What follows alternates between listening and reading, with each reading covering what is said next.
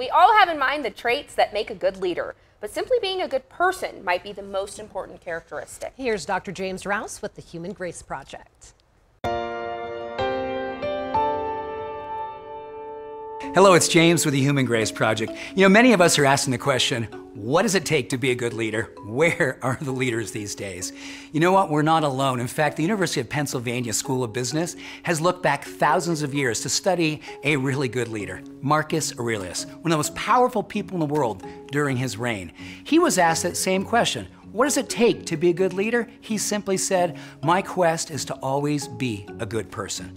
Well, the School of Business literally now is studying over 400 women all over the age of 50, asking that same question. Here's the beautiful thing.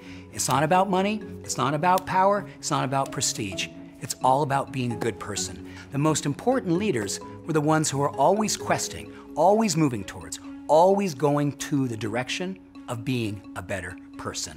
It's not about the things we once thought it was. It's all about what we knew it always was, being a good person.